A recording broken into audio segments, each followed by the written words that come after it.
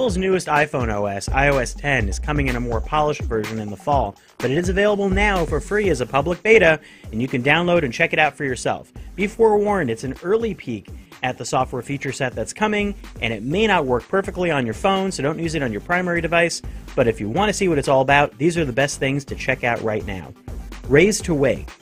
Maybe you have an Android phone that already does this, but finally the iPhone can too. You can pick it up, and you can now see notifications without pushing any buttons. To open up the phone, you still need to press the home button, however. New Apple Music. Well, a new coat of paint. Apple Music on iOS 9 is weirdly designed, and it's really hard to figure out. Apple Music on iOS 10 has a whole new look you can explore. It's cleaner, but finding genres and songs may not necessarily be all that much easier depending on what you're looking for. Whether it's a better app remains to be seen. iMessages get funky. You probably heard, but iMessages can now do all sorts of wacky things. They work on iOS 10 public beta, too. Invisible ink, slamming, super large emoji, balloons, lasers, stickers, an emoji translating keyboard, marking up photos. iMessages will support third-party apps, but not yet. Right now, all you can play with are the 4 sticker packs and all the other weird features that are currently in it. Deleting stocks or iTunes or just about anything. You can remove Apple's core non-removable apps, or, well, most of them. They don't really get erased, but they get hidden.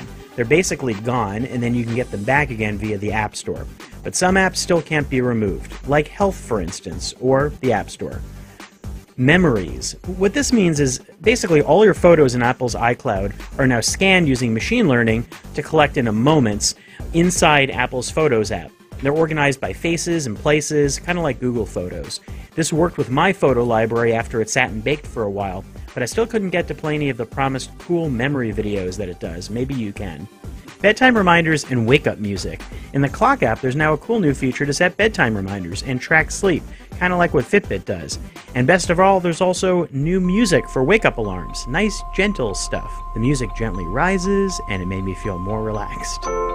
Happy exploring. The final version of iOS 10 arrives in early fall.